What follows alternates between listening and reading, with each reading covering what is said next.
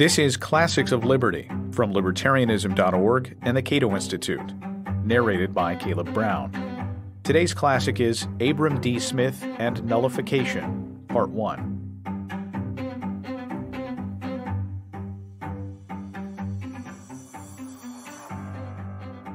Virtually no one is aware that Abram D. Smith ever existed.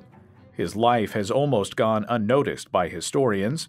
Yet Abram D. Smith was not only floated by some for vice president on the Republican ticket in 1860, but he briefly served as president of the Republic of Canada more than 2 decades earlier. Smith was born in 1811 in one of the many upstate New York small towns dotting the Adirondacks, likely an antinomian Congregationalist. As a young man and law student, Smith encountered the radical classical liberal philosophy of the New York Loco-Focos, imbibed deeply in their brand of romantic, revolutionary republicanism, and moved west with his family.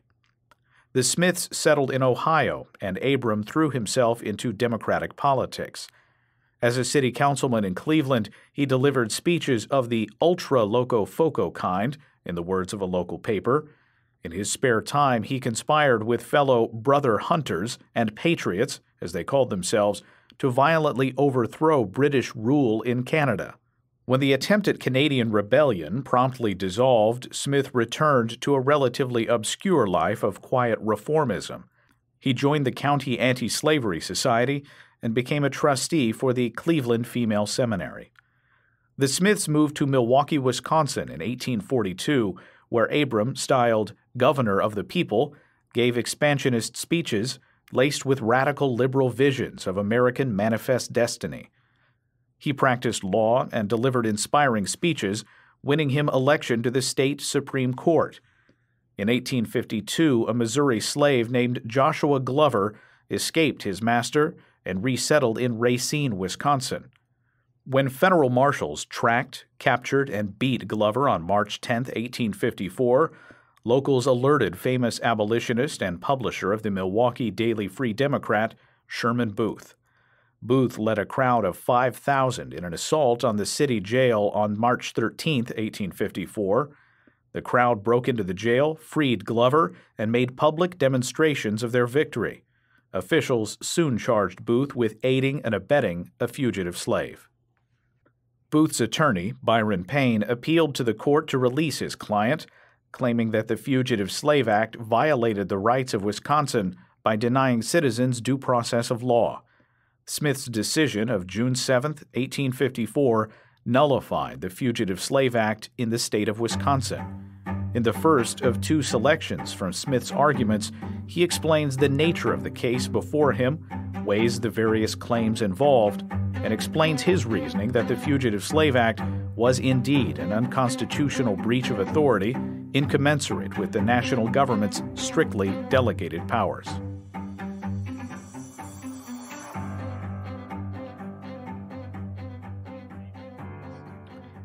In re Booth, Abram D. Smith, Justice of the Wisconsin State Supreme Court, Part 1. On the 27th ult, application was made to me by Sherman M. Booth, the petitioner, for a writ of habeas corpus to be directed to Stephen V. R. Abelman, who, it was alleged, restrained the prisoner of his liberty. Accompanying the petition was a copy of the process by virtue of which, it was alleged, the petitioner was held in custody.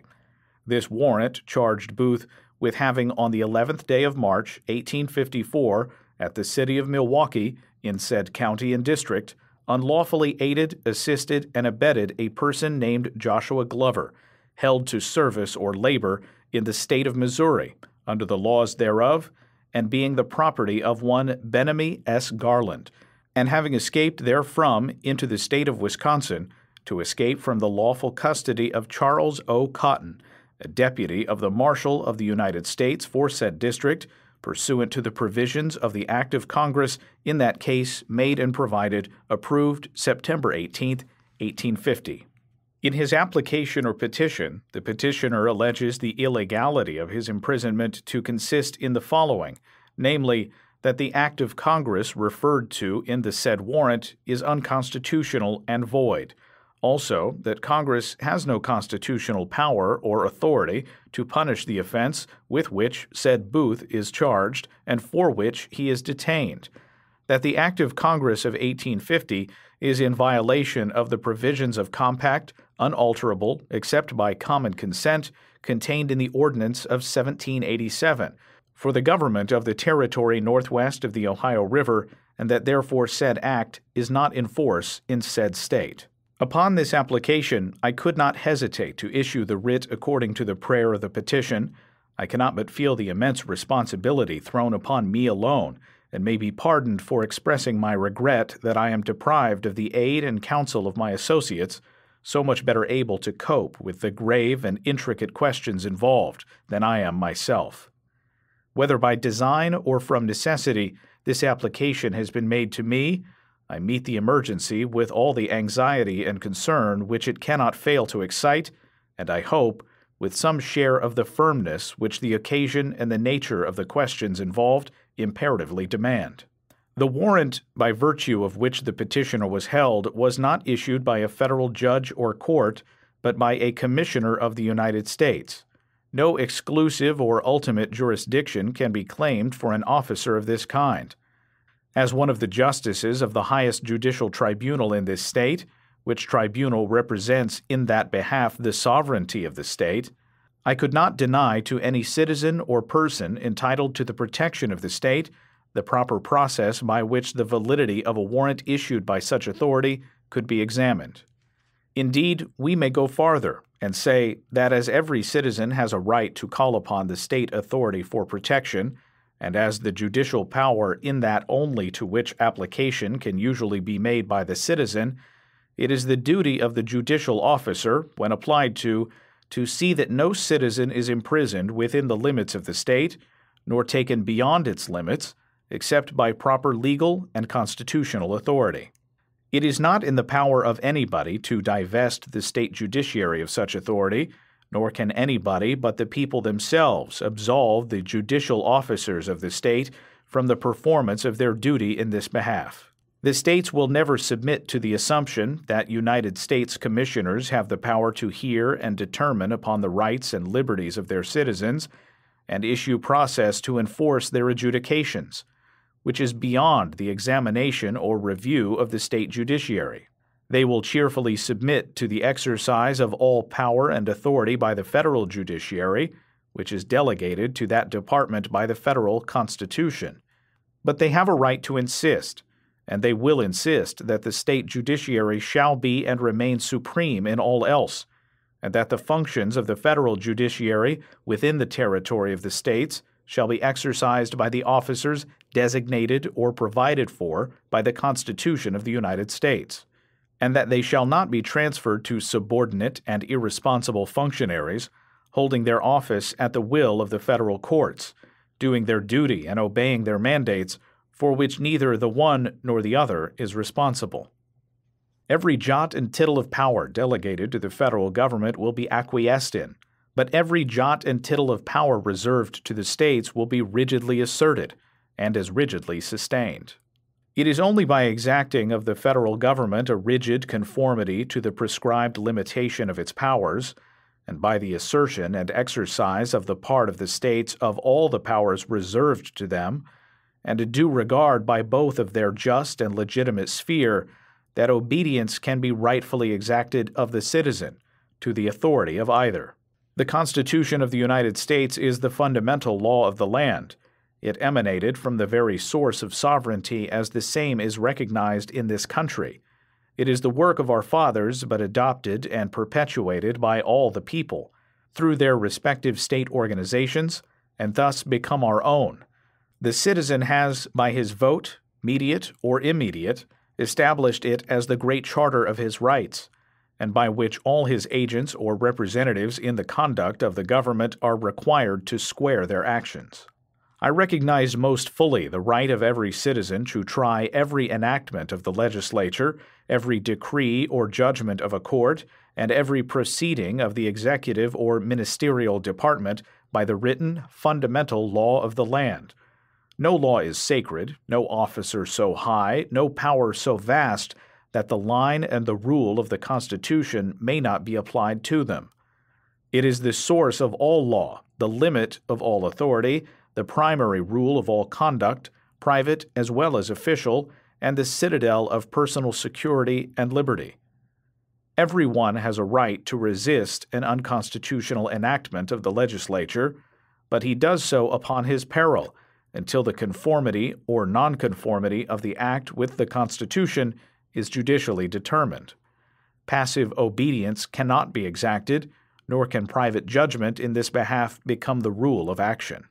To yield a cheerful acquiescence in and support to every power constitutionally exercised by the federal government is the sworn duty of every state officer, but it is equally his duty to interpose a resistance, to the extent of his power, to every assumption of power on the part of the general government, which is not expressly granted or necessarily implied in the federal Constitution. Nor can I yield to the doctrine early broached, but as early repudiated, that any one department of the government is constituted the final and exclusive judge of its own delegated powers. No such tribunal has been erected by the fundamental law.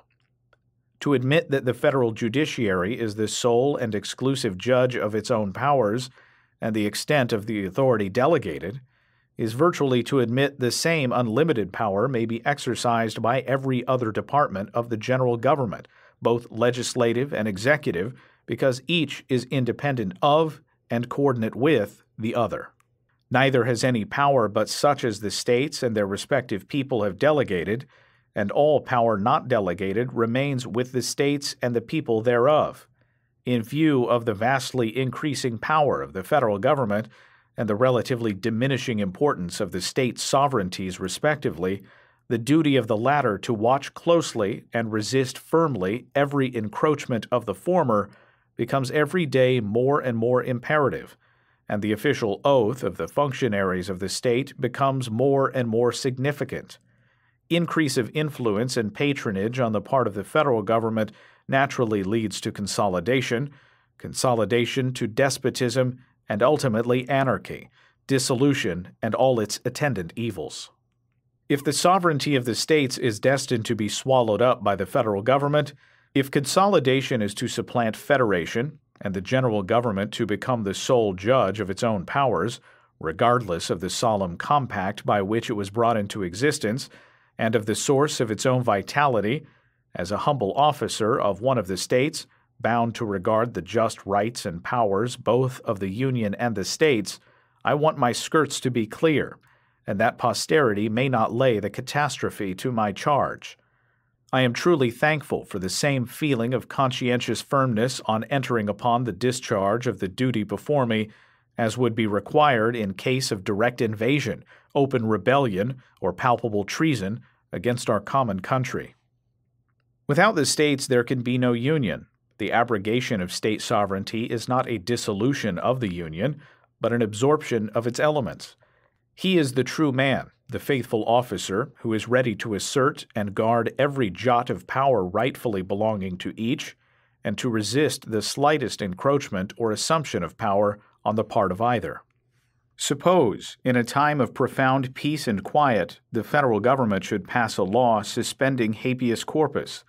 Would the state governments have the power to call to account the federal officers who had violated the compact in this behalf, the Congress who had passed, and the executive who approved it? Would the state courts be bound by it? Not at all.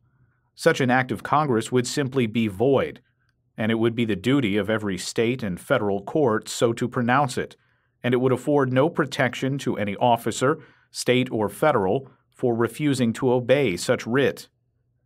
I mention these illustrations to show that a great portion of our federal Constitution rests in compact, while still another rests in grant.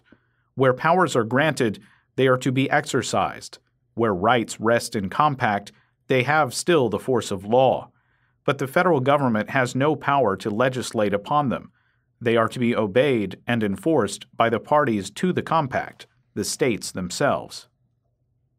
Can it be supposed for a moment that had the framers of the Constitution imagined that under this provision the federal government would assume to override the state authorities, appoint subordinate tribunals in every county and every state, invested with jurisdiction beyond the reach of inquiry of the state judiciary, to multiply executive and judicial officers ad infinitum, wholly independent of and irresponsible to the police regulations of the state, and that the whole army and navy of the Union could be sent into a state without the request and against the remonstrance of the legislature thereof? If the members of the convention had dreamed that they were incorporating such a power into the Constitution, does anyone believe that it would have been adopted without opposition and without debate?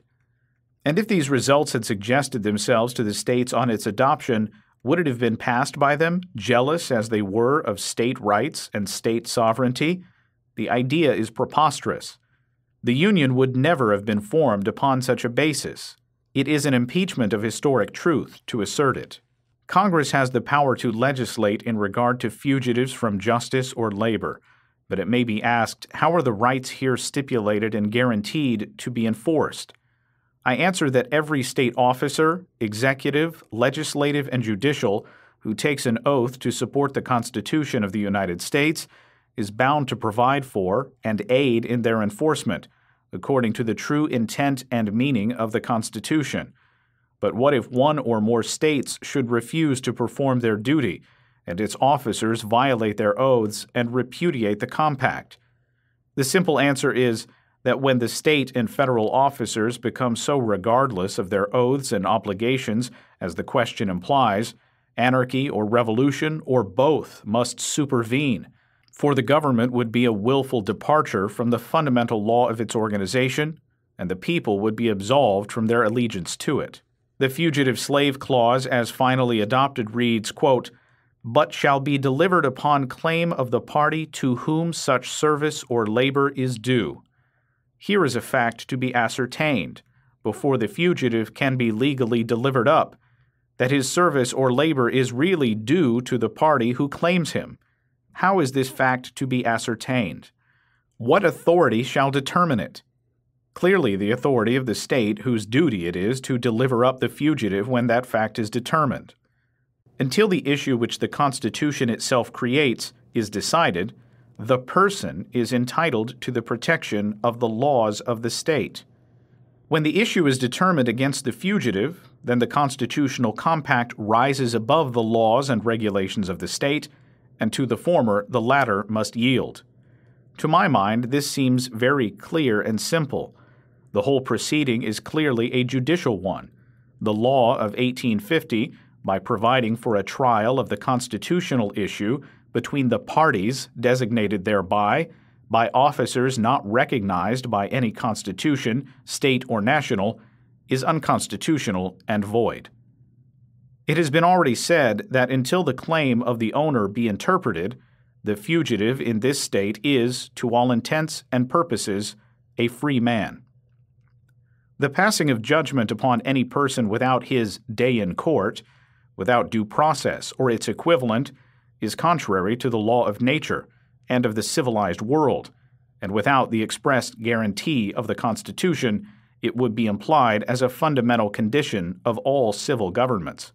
But the 10th section of the Act of 1850 expressly nullifies this provision of the Constitution. What then is to be done? Let the free states return to their duty if they have departed from it and be faithful to the compact in the true spirit in which it was conceived and adopted. Let the slave states be content with such an execution of the compact as the framers of it contemplated. Let the federal government return to the exercise of the just powers conferred by the Constitution, and few, very few, will be found to disturb the tranquility of the nation or to oppose by word or deed the due execution of the laws. But until this is done, I solemnly believe that there will be no peace for the state or the nation, but that agitation, acrimony, and hostility will mark our progress, even if we escape a more dread calamity, which I will not even mention. However this may be, well knowing the cost, I feel a grateful consciousness in having discharged my duty, and full duty, of having been true to the sovereign rights of my state, which has honored me with its confidence, and to the Constitution of my country, which has blessed me with its protection. And though I may stand alone, I hope I may stand approved of my God, as I know I do of my conscience. That was Abram D. Smith and Nullification, Part 1. Find more classics of liberty at libertarianism.org.